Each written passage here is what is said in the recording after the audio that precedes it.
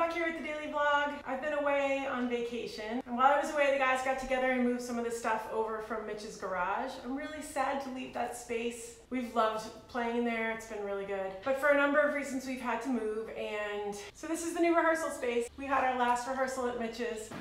Goodbye, Mitch's garage. Goodbye, Mitch's garage. Oh man, we gonna be able to get away with this in your house? It was a great rehearsal. It was a little bit sad. It's not a far move, but there's a flight of stairs that I assume has been tough getting all this stuff in and out. The guys moved a lot of it while I was away this past week. So I've been on vacation and I got the report that some of the stuff has been moved over here. It looks like they were pretty busy while I was away. We get the bass amp, the keyboard amp, the drums, some music stands, some of the PA, and then Mitch and I will probably move the last huge speakers over this week, and then he and I are gonna get this room set up over the next week. So we can have rehearsal here on August 18th will be our next rehearsal.